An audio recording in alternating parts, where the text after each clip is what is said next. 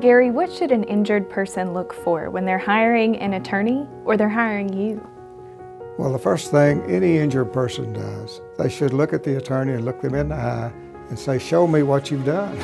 I mean, why wouldn't they?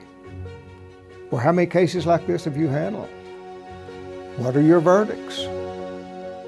Do you have some clients that you've represented locally that I can ask how good an attorney you are? There's all kinds of things you need to do before you hire an attorney. And the last thing you need to do is hire an attorney because of an advertisement, even if it's mine, okay?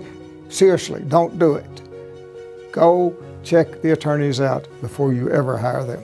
And check out these results at GaryCJohnson.com or JudoLaw.com.